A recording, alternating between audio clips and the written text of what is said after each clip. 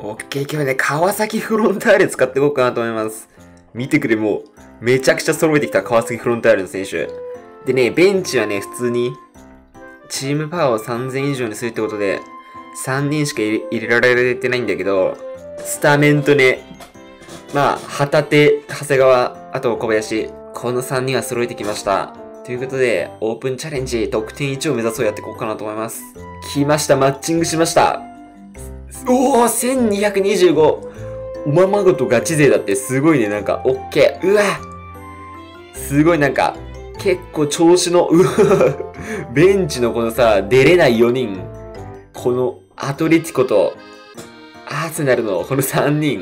もう出れないって分かってるから、この調子がだだ下がり。で、しかも三笘、JJ、家長。ここのサイドの2人が、調子悪いのきついかもしれないね。オッケー、じゃあ相手のメンバー。うおーすごいね、この J リーグメンバーにも、全然力を抜かないこの、すごいメンバーだったな、アイコニック。7人ぐらいいてね、7人ぐらい。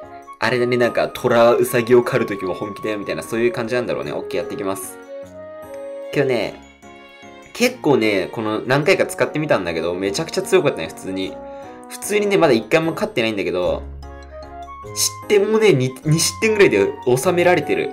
この、アイコニック相手とかにも、割とできんのがこの川崎。お、しかもいきなりチャンス来た。オッケー。普通に強いよね、川崎フロンターレ。なんかさ、現実でもさ、今全然負けないみたいな、無敗でなんか、話題に上がってるんだけれども、ウイニングイレブンでも強い。ウイニングイレブンで結構さ、銅玉とこの黒玉、アイコニックで結構差出るんだけど、その差を感じさせないこの強さ。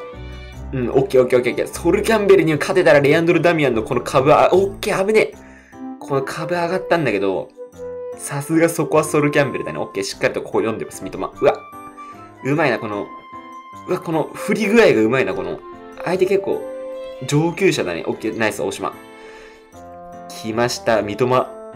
かわします。やべ、オッケー、ファールもらえたのでかい。トラップ直後ってさ、その、次何するかとか、考えるね、脳が一時停止するシーンらしい。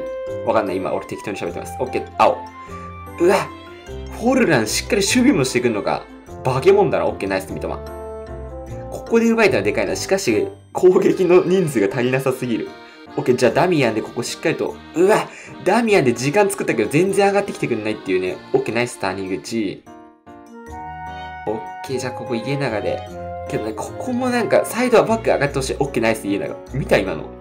来ました。大島。山ね、来た。オッケー、プティを剥がしてからの三笘。うおーダミアンのこのお得意の、惜しい。ダミアンのこの前のあれ見たなんか一人バイシクル。オッケー、ナイス。来ました。大島キックフェイント入れてからのシュート打っちゃおう。うわとりあえずアイコニック使ってレート上がればいいやみたいな人が増えちゃってさ。なかなか面白みのあるスカットと当たることってなかなかなくなっちゃったんだけど、普通に川崎はさ、ネタパじゃなくて普通に強いからさ、ぜひ使ってほしい。けど俺これ5試合ぐらいね、オッケー前半終わっ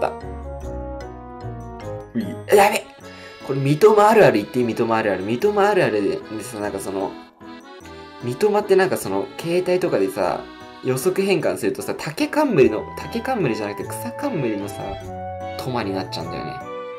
あの竹冠のトマの出し方をね、ちょっと教えてほしい。オッケー、しっかりと山根から、レアンドルダミ、競り勝て、うわ、競り勝てねえ、負けたー。